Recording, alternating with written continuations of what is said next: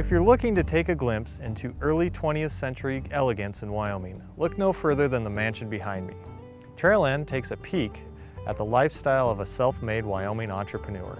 Trailend was the dream home of Wyoming Governor and U.S. Senator John Kendrick.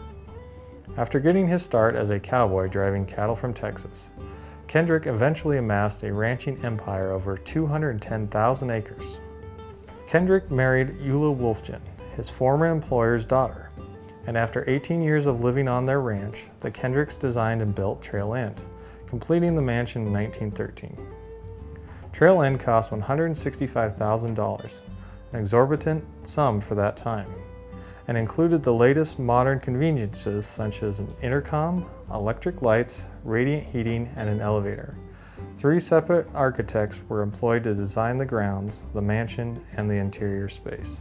Kendrick was only the second Democrat in Wyoming history to be elected governor, and in 1916 he was Wyoming's first U.S. Senator to be elected by popular vote. Mrs. Kendrick served as president of the Senatorial Women's Club. Kendrick died suddenly in 1933. Eventually, Trailend became a state historic site and is celebrating its 100th anniversary this year. From the University of Wyoming Extension, I'm Brian Sabady, exploring the nature of Wyoming.